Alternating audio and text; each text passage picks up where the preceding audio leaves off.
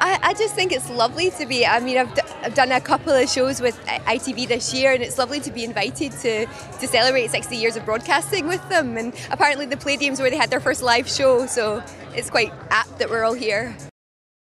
Well, this year I've just had a lovely year. I've just done a version of Peter Pan called Peter and Wendy, which I think is going to be on ITV Unboxing Day, and then Houdini and Doyle. I'm playing a kind of prominent suffragette in the early 1900s who gets embroiled in a sort of murky murder mystery with Houdini and Doyle solving the case.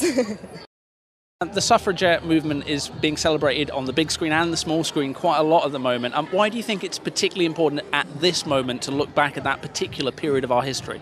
Well, I feel like there's another wave of feminism at the moment, and I think anything that catches on that wave is brilliant.